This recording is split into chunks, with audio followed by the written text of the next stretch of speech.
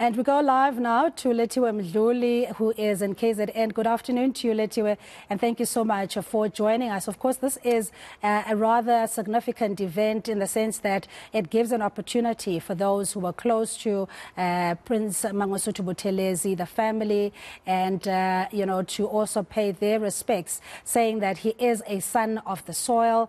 What else can you tell us about this particular day? Well, Cindy, at the moment I am at the Ulundi CBD, just basically speaking to residents about losing Prince Mangosuthu Buthelezi. While all that activity is happening at the Buthelezi homestead, residents basically are also talking to us here in town, just sharing their fond memories of the IFP founder. Right now I'm actually joined by some of the members of the IFP that I found here at the CBD. I want to bring them in and speak to them about the legacy that is leaving behind. Buthelezi, we were just speaking about the legacy that Prince Mangosuthu Buthelezi is going to leave behind, especially for the people here in Ulundi. I had asked you about the legacy that is leaving behind. Ngithokoza kakhulu msakazi, ilegacy yomntwana iyaqhubeka, akusinto emayo, sifike sifunde ngayo ingami njoba desaphila nje bilokhu iqhubekile njalo. Mangizokuthatha kwilegacy yomntwana ezintweni nje esingathi sibukele kuze ezobuhlakani, ngaqala nje kuzo lezi zinto zamanje ade zenzeke endlunkulu zasebukhosini, ukuthi njoba sibona nje ubukhosi bakwaZulu bazinza babakhona ba-exista kungenxa yomntwana. Ilegacy yomntwana lesingeke sikwazi ukuyikhohlwa leyo. Then umbuso ubuka-ke ukuthuthukiswa kwedolobha labantu, ukuthuthukiswa kweindawo zabantu. Uma singenza isibonelo nje la edolobheni kuke kwaba nesikhathi lapho kwawushiswa khona izitolo. Lapho Ulundi akaze nizwe ukuthi kuthiwa khona izitolo ezishisiwe ngenxa ukuthi sasibambelela emgomeni sibuka ilegacy yomntwana ukuthi mangashiswa izitolo zomntwana uyothi masibuza sithi zishone zishiswe besikuphi thina ngenxa ukuthi sikholela kwilegacy yakhe ethi konke esinakho sibambisise khona sisebenzise khona. Kushuthi ngamanye amazwi umntwana i-sustainability usuke ekhuluma nge-sustainability kulokho anikholela ukukhulisana khona ningakubhidizi kodwa akuphatheni nikubambise kwezikhali zamantungu. Ngamanye amazwi uma ungabuka nje lapha Njondini nayi ilokhu nje iProtea Hotel umntwana okwaphinda ngene lapha naphezulu kuneParliament. iParliament lalingekho lapha kwaZulu Natal elinjengaleli kahle kahle alikho kodwa nanti iParliament likhona ngenxa yomntwana okwaphinda ngene.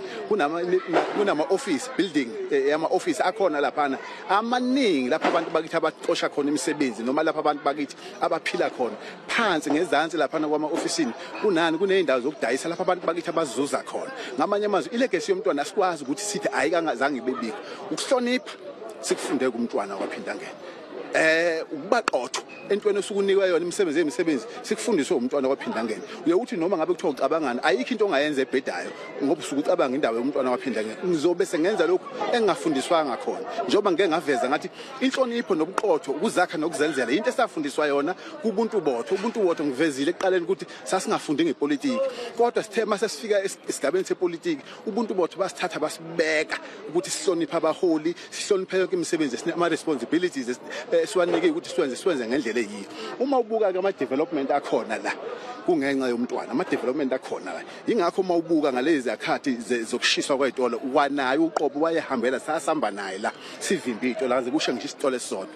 Ilegacy yomntwana ngeke sikwazi-ke ukuyikhohlwa ngenxa ukuthi even shona abaholi be-IFP abakhona uyabona ukuthi balandela imigomo nezinyathelo zomntwana okwaphinda ngene. Asinayo umholi onelenhlanhlathe thina kubaholi abakhona abashiyile, abaholi abaqondile, abaholi abaqotho. Singakhuluma ngomengameli wethu uvele Nkosi Mhlabisi, umholo ojobile unele umbone nje nawe, umholo oqotho ngenxa yokuthi ulandela ilegacy yomntwana, ubuka imfundiso zomntwana, inhlonipha ayithole kumntwana nobuqotho nokuhlonipha abantu. Umntwana ke yiyona into singeke simkhohlele yona, ikakhulukazi uma ubuka lapho Ulundi sinezitolo lapho Ulundi sinezikolo umntwana masingabala ukuthi lapha esaphethe uhulumeni wakwaZulu Natal umntwana wakuthiwa uhulumeni wakwaZulu ngaleso sikhathi umntwana wakhe izikole ezingo-100 and bani wakha ama college amaningi ngendlela esimanga esifundwe kuwo sikhona. Ngakho ke ilegacy yomntwana ngeke sikwazi ukuyikhohlwa. Buthelezi, ngiyabonga kakhulu. Ngicela ukukhuluma nobaba Khansela also ngizwe from ubaba Khansela ukuthi nabantu basoLundi nithini. Cha, Msakazi singabantu basoLundi siqhameke ingozi ngeqhwantwala ngokuhanjelwa umntwana waphindanga nesikhalela yonke eSouth Africa kanye nekwaZulu Natal yonke kanye noLundi lonke silimele kakhulu njengoba sisebenza singamakhansela sathi sifunda izikole yonke into esasicabanga sasicabanga ukuthi sifuna ukuthi sibe ngabo leader sikwazi ukuhlonipha njengoba sibona umntwana waphindanga konke esikwenza siyasikholekthini nakukho lapho esenza khona into siphinde futhi kusasa sethi lento esenzile senze ngephutha ngani ngoba umholi wethu ubengasho igama namhlanje kusasa umuze esoxolisa ethi hawo ngikhulume ngephutha lokho ngikhulumile into bekhuluma into namanje esazi ukuthi ezinye zazo sihamba phekwazi ukuthi zayikhulunywa umntwana waphinda ngene akukho lokho akusho into phinda isoletha ngakhuluma kablana should fanele ngiyoxolisa ubema eqinisweni lento ayishoyo so silimele kakhulu so IFP wasondeni sonke singamakhansela silimele kakhulu ngani ngoba yonke into esenza nenhlonipho esinayo asikwebhana asixabani namuntu ingakho nje ubona amakhansela asondeni ase IFP akazuze ukuthiwa khona apha sekudinga khona eyovikelwa khona ngoba axabana odwa ingoba siyazi ukuthi sisebenza kwilegacy omntwana waphinda ngena ongafuni into engcolile ilokho Msakazi engidlulisayo. Mhlambe ikhona inhlelo ezizoba khona njengoba isonto liqala nje leading up to the funeral.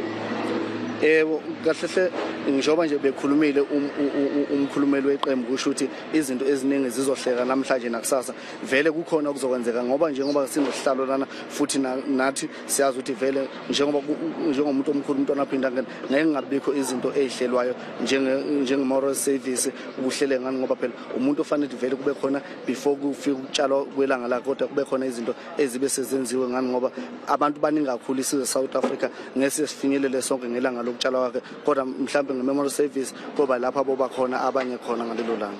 Siyabonga kakhulu. Well, Cindy, there you have it from some of the residents here in Ulundi. I'm speaking to IFP supporters, councillors, and also IFP members about some of their wise words towards the Buthelezi family. Of course, I'm going to continue speaking to residents as well, just basically finding out what they have to say and how they're going to remember the IFP founder, Prince Mangosuthu Buthelezi.